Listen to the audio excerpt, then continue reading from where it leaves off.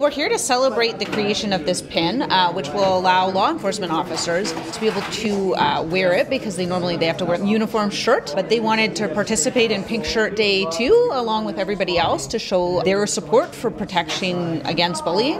And so this gives them the opportunity to do that while raising money to create an anti-bullying program to give people the skills to be able to deal with bullies that they encounter. We're community role models, and we need to support those that are being bullied, and they know that they have individuals, officers, emergency response people that are backing them up, and that we support them. You know, there's suicides, and then there are behaviors that directed outward, where others will harm people because they are victims of bullying, and so it is certainly there. And cyberbullying is very much new, but certainly it will have some ramifications. There's no doubt.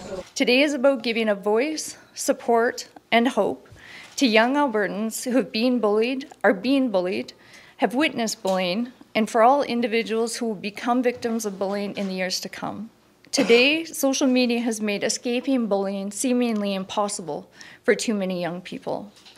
There's much more to say about bullying, but suffice it to say, as a psychologist, I believe this is one of the most pressing mental health and community issues faced by young people in our province today. Every sale of our Pink Shirt pins provides funding for Big Brother Big Sister agencies across this province of Alberta to deliver the important education to parents, to volunteers, and to children about bullying, how to resist the negative influences, and how to work through issues that arise from bullying situations.